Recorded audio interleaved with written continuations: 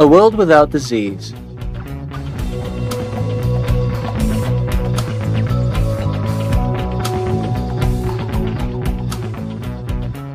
If you could change something about yourself, what would it be?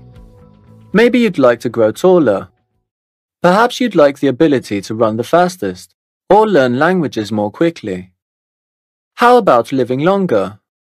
A lot of these characteristics come from your genes, the information in your body that has been passed on from your parents to you.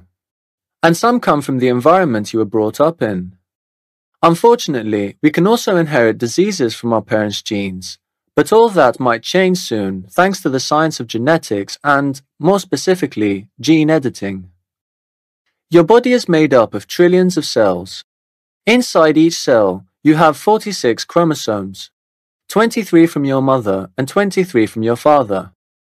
Chromosomes are made up of DNA, deoxyribose nucleic acid. A gene is a short section of DNA that determines a characteristic like how curly your hair is, or the size of your ears. Genes that don't function properly can cause disease. By removing or replacing the faulty genes in an unborn child, scientists might be able to prevent a disease before it develops. This is called gene editing.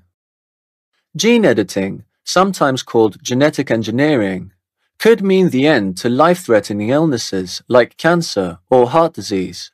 It could also mean that we will be able to select characteristics for our unborn children.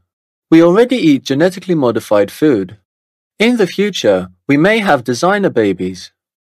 Parents may get to choose how strong a child will be, the color of their hair, or whether they have brown eyes or green. There is a lot of debate about the rights and wrongs of creating designer babies, but the benefits of gene editing are clear. A world without disease.